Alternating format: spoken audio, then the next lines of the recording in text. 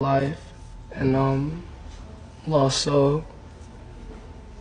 Pretty self-explanatory. I have auntie on my hand.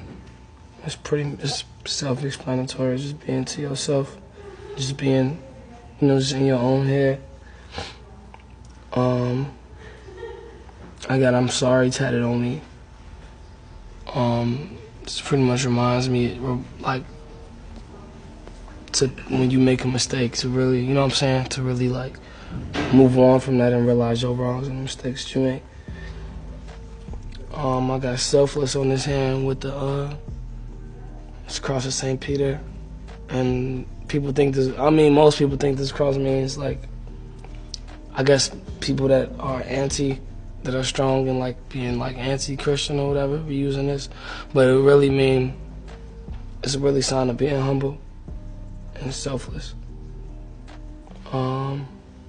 This is my favorite skate brand growing up, the Zero logo. So I got that tatted on me, and I put 999 on it because, it's my shit.